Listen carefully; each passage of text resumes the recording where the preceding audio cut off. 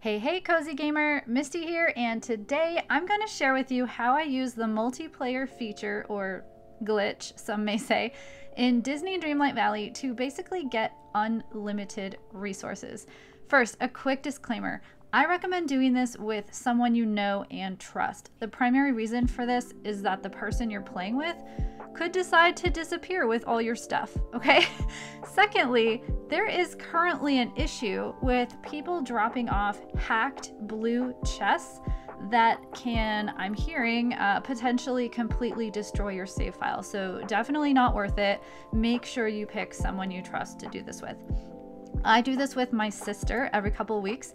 We keep a list of resources we're low on. We hop on for an hour or two and knock it all out. Honestly, it's the most we've talked to each other in years, and it's really fun to just hop on the phone with her, have a reason to do that, you know, because we don't live nearby each other, and just connect in that way on something we have in common. So what you're seeing here is that I have opened up my valley using the multiplayer portal. I then gave my sister the code so that she could go to her title screen and in the multiplayer area enter the code to get into my valley. Then I came over, and just to save time, because there is a bit of a time element to this, I have dropped my items here so that they're just ready when she shows up. Okay, now, I know some of you enjoy grinding for resources, and if that's you, feel free to keep doing that. That's totally fine. My sister works full-time, and I have kids and online work that keep me occupied, so when we do play Dreamlight Valley, we prefer to not spend what little time we have grinding for resources. We'd rather just be able to get in and build whatever decor, paths, fences, etc. You know, just be designing and creating and doing other tasks without having to worry about being out of resources all the time and having to go source those. And I can assure you that we did our fair share of resource gathering before it was an option to duplicate our items in this way. So we've done our time. Okay, so with that being said, I'm going to show you exactly how to do this multiplayer duplication glitch. Please ignore the fact that my dropped items have just magically changed here. We did have a little bit of a technical problem. I'm not gonna throw my sister under the bus, but I think she did it wrong. It happens sometimes, especially if we haven't done this for a little while. And that's okay, because, you know, we trust each other that we're gonna make sure that we each end up with items at the end of all this, right? So anyway, we had to start fresh, and here's where I started recording again. As you can see, my sister has entered my valley, and now she's picking up all of the items that I dropped. It is at this point that she is saving her game. So she's saving the game with the items in her pockets. And then she's going to drop the items. This is where you'll see me start to pick up the items to get them back in my pockets. I wish I could have actually recorded both of our voices as we were doing this. There's always lots of silliness, talk about, you know, who's pooping out the items, and just always there's other characters around that come and watch us and get in the way, and it's kind of funny sometimes.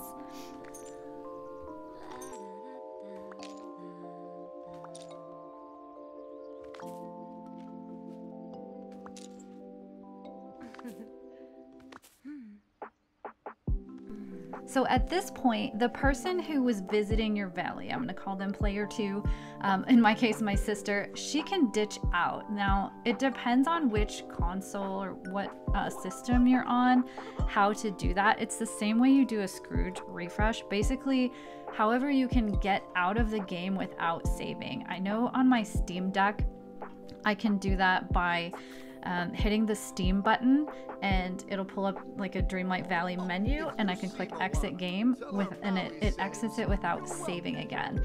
I should add that all of that little time span where she has saved and then I have picked or she's dropped the items and then she ditches out, that needs to happen within 5 minutes, okay? Because if it doesn't happen within 5 minutes, the game will automatically resave and she will be left with nothing in her pockets. So if you want to, after you pick everything up into your pockets, you can save. Otherwise, you probably don't need to, because I believe the game is automatically saving when someone exits your valley. So what I'm doing here is determining I have too many items. If she has half her pockets filled, or more than half her pockets filled, and I have more than half of my pockets filled, then we're gonna have too many items to be able to do this with. But essentially the idea is that the first time you have done this, you will both have one copy of all of the items you dropped. So if she brings some items and you have some items, you're basically combining all of that, and both of you are having a save file that contains all of the items you each had. There's no duplication has happened at this point. You just both have saved with all the items you contributed to, you know, this whole process. Now, the second time that they come in, and because of our technical glitch, this was like the second or third time that she came into my valley here. The second time it will start duplicating. So player 2 is going, well, you're going to drop your items. Player 1's going to drop their items. Then player 2 is going to pick them up. It's going to combine with all the items they brought in. And then player 2 will drop all of the items. Essentially, you both end up with every single item duplicated. I hope that makes sense. And you just keep doing this over and over and over again. When you have more than half your pockets full, you go drop some stuff, because the game doesn't let you use your chests.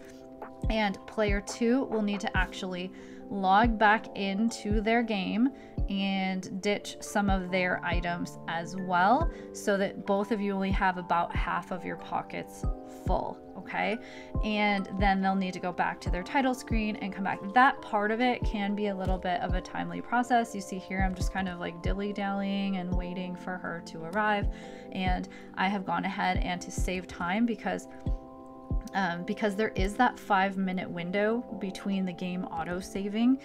I just go ahead and drop my items before she comes. It's also very helpful to do that, just because once she arrives, the game can get really choppy and slow sometimes, depending on, I don't know, the servers or the devices we're on, whatever. Sometimes it gets a little bit slow, and we get pretty dang close to that 5-minute time window. So it's just a lot easier if I go ahead and drop my items.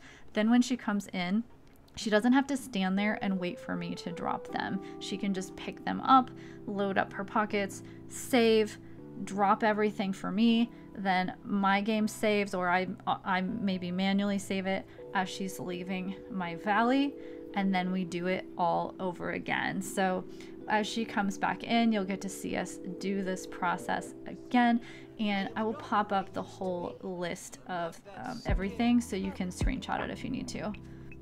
While we're waiting, don't forget to subscribe, and if you do enjoy this type of content, please make sure to give this video a like and comment to let me know, so I can make more how-to videos just like this.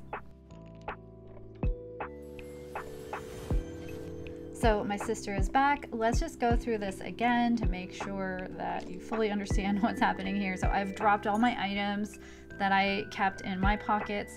Now she's picking them up to combine them with the items that she has in her pockets, and she's going to save. We can't see that because it's over on her side.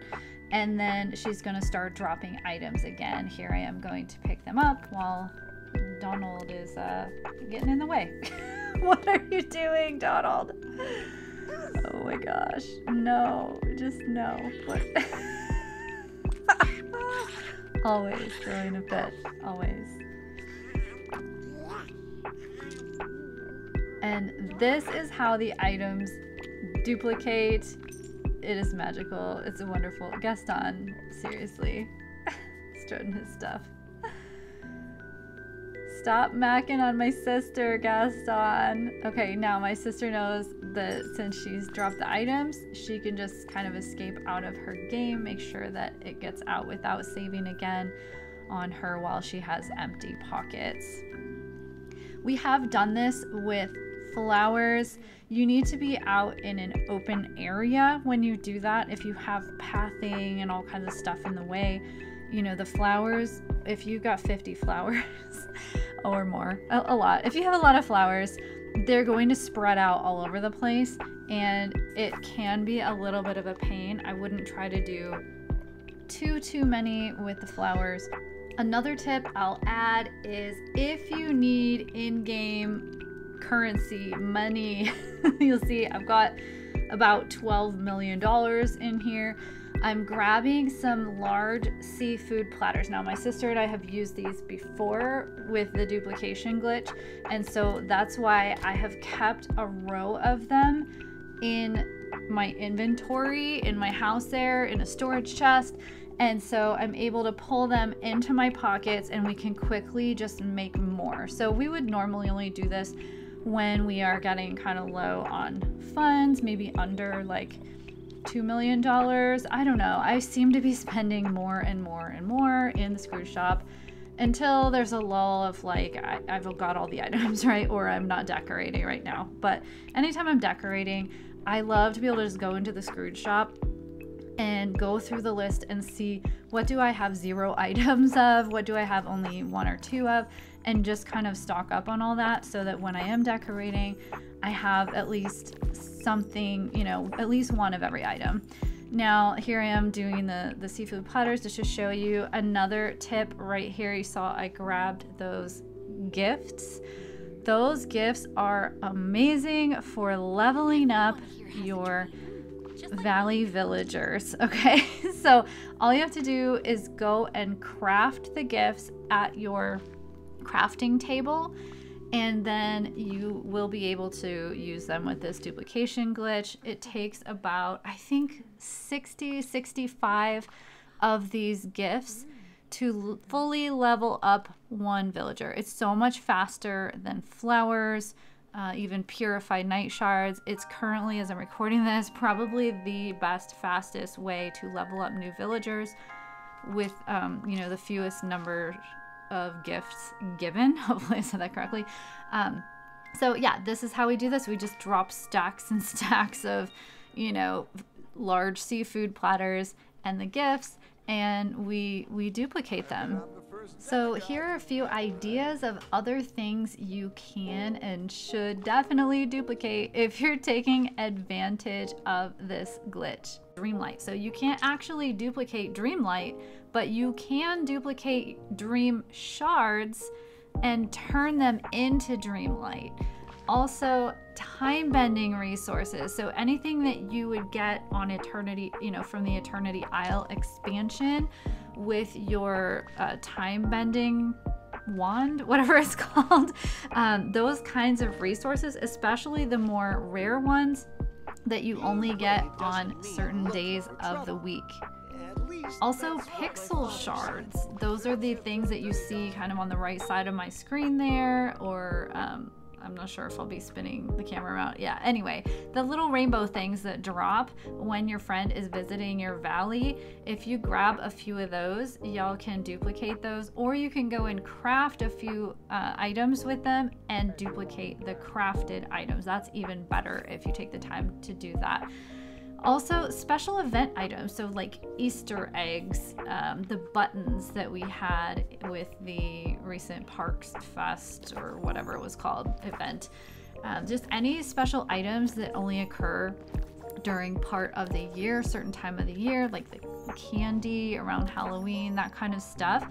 If you can go and duplicate some of that, you'll have extra so that you can craft some of the other items with that. So I hope that just kind of gets your juices flowing as to what is possible with this duplication glitch, how it can really save you time. I definitely recommend duplicate the item that's kind of like the furthest down the line. So like the crafted item, not the raw resource. For example, instead of duplicating a bunch of iron ore, unless that's what you have and you don't have, you know, iron bars, duplicate the iron bars instead, because that's just going to get you there that much faster, right? It's going to take several iron ores to make an iron bar, whereas you can just duplicate the heck out of your iron bars and have plenty to last you a long time. So that's another tip.